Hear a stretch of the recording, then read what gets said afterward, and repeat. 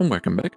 Today we take a look at how to get custom structures directly from Minecraft itself, since we often rely on, basically on our own built custom assets that we had made over the past to create custom biomes placed on our maps. And today I want to show you how to get all of these custom structures that you could modify and place in later on into the world. In order to get our custom structures from or vanilla structures from Minecraft itself, we have to go into our Minecraft folder, then into versions, then we look for our latest file that we used, and then the jar that we would like to have.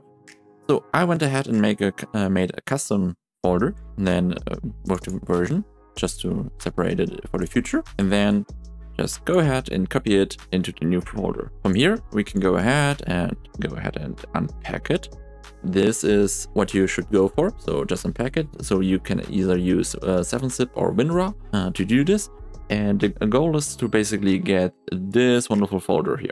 This should be finished in a second. And there we go. We have to go into data, Minecraft, and then we have this wonderful folder that we would like to modify or maybe get the assets from. So in there is the bastion and city fossils. These are all the assets and custom structures that you can use for your vanilla world or for your worldpainter world. What you then can do is basically go to your saves, go to the folder you would like to place it in, and then we can generate a new folder called generated. In this, we can place a new folder called Minecraft, and this another one called structures.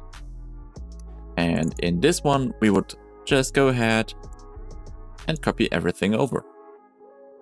When we have done this, we can go ahead into Minecraft and basically import them to your world with structure blocks with the correct linkage. For servers, it's basically the same, especially if you have multiverse on it. Go to your main world or to your spawn world, basically.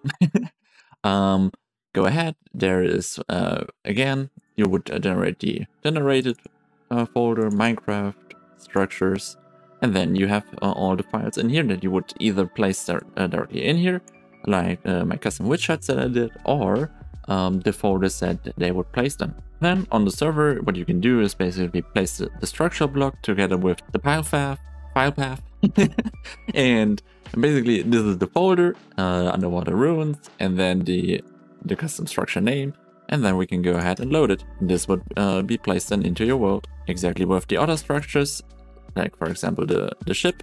And yeah, one more thing with the ship, this is currently not supported with, in the 2.8 version of worldpainter, this is not supported for some reason, because my theory is that this is a custom structure that has the ability to modify its custom blocks, more or less, to several versions. So I'm going to investigate this, how this works, and try to figure out how I can replicate this maybe in the future. And the last thing that you would need to do, or basically to get the structure block, is with the following command. It would be /give, then your name, and then the structure block. There you can see. Sometimes I think in vanilla it's even Minecraft structure block. There we go. Yeah, that we can modify data, save, load, and then the name in here. But yeah, you get the idea. I wish everybody a wonderful day, and if you wish to keep say updated, or say being updated with all my latest progress on my maps, hit the like button and the subscribe. Take care, have a good one, bye bye.